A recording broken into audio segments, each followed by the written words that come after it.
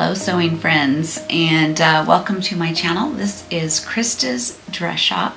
I'm Christa, and this is the channel that I do all of my bridal alterations and sewing fun and chats and all of that kind of stuff. So thank you so much for joining me.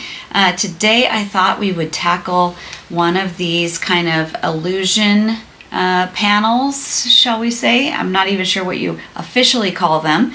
I was thinking sometimes they're right down here in the middle, and we used to call them a modesty panel when we did them solid to kind of cover up for gals, but now they make it completely sheer to give you the illusion that there's nothing there holding the dress up, and yet there is something holding the dress up. So the best thing to do is have that the same color as their skin so that it kind of vanishes. I see these a lot in all different types of dresses. I see them in ball gowns. I see them in more of the mermaid style, the A-lines. I see them in kind of a section that's all, maybe a dress that's all satin and solid, and then it has this little illusion panel. And then I see them a lot in these all lace dresses. The thing is that we used to have side seams, we still do in some dresses, where you would just open it up and take in your side seams. Well, now it's a little different because now we have these panels here. We also have no way of getting into the side seams. So we're doing other creative things, which we did also, like darts. We often did darts, especially in the bust line, just to kind of take it in and taper it to the bride's body. So I thought today we would tackle that together. It's actually pretty easy, especially that this is not the type of dress we can get up inside and you know, kind of do it from the insides. We're going to do everything externally, and the appliques help a lot in that process. So let's do that together today. Okay, so the first step, of course, is to have it on your bride, and I just pull it back and I pinned it as tight as she needed me to pin it. So I just kind of took the bulk, pushed it underneath there while it was on the bride, kind of pulled this over, pinned it. So now I need to, before I unpin it to work on it, I need to get my measurements. And also when I pin that, notice how it drops right here. So that means that I'm probably going to need to take it in on both sides equally to equal this measurement. That way I can get this to be recreated up here. Or this will actually end up a little lower, and that will end up a little higher than it's pinned. So my first step is, of course, to create kind of a grid. And how I do that is I usually just write it on her paperwork. Here off to the side, I'll do side seams or whatever and create my V, and I'll be taking that to that length. So I'll measure from the bottom of the V up, and so it will go up. So if I go up 1.5 inches, so 1.5, and then measure, that will be at 1 inch. Both sides, about 1.5.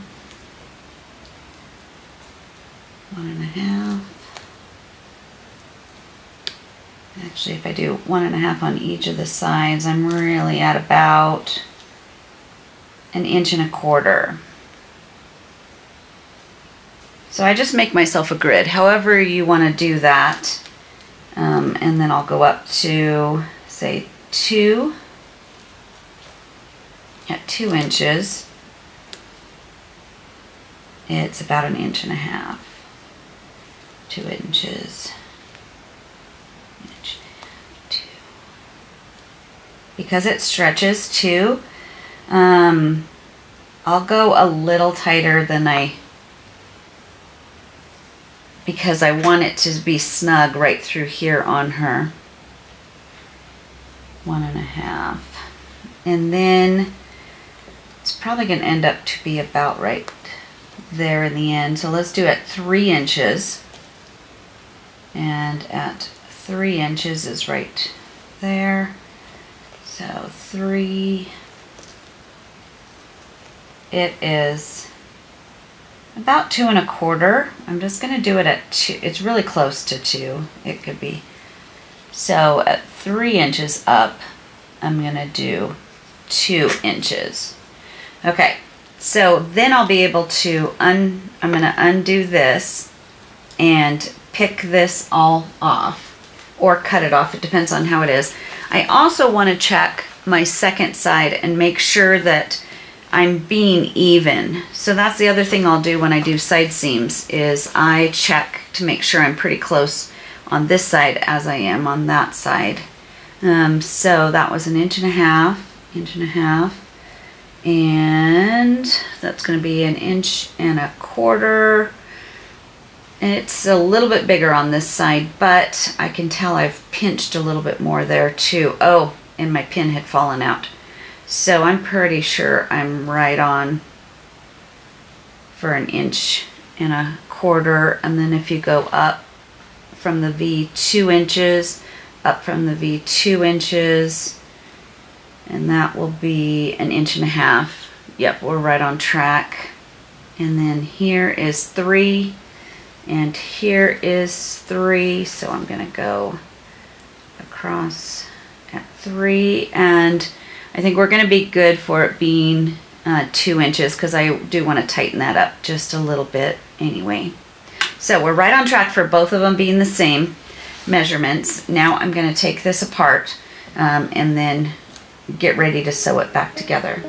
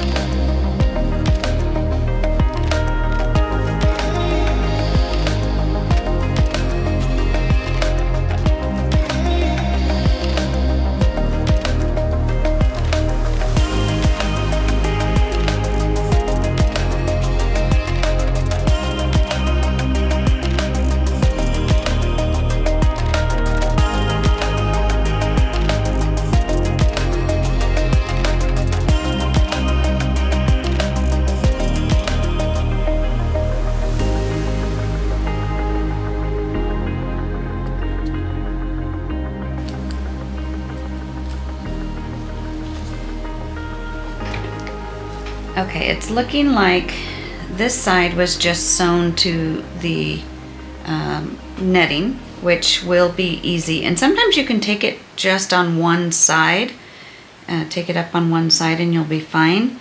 I was worried about this one just getting too low to the back. So I kind of do want to still take it up on both sides. This particular one is actually enveloped here, so I might try to see if I can't get inside of that and pull it in. And then I've also got it here. So let me play with that a little bit and see which direction I'm gonna go. But basically I want right down the center, I want my measurements to work out just exactly right. So I might go through here and actually take my measuring tape, and I might go right down like the center and create my V with my pen.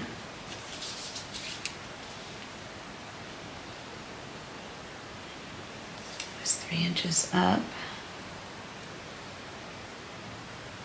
So right there it's at about 2.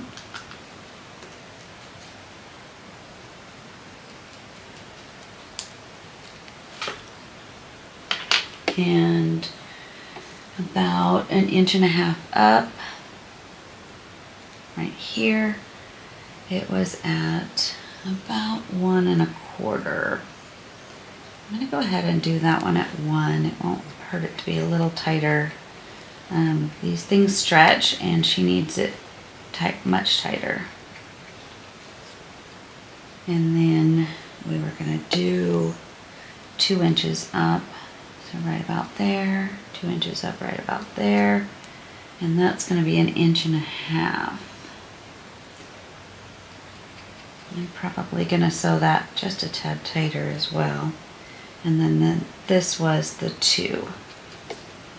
So you can take your straight edge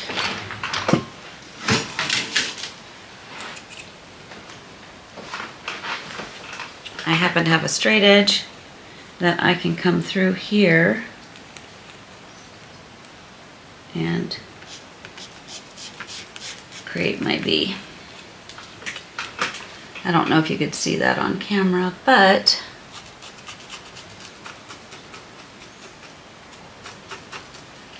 so now I'm going to want to get that seam here and pull that seam in to there.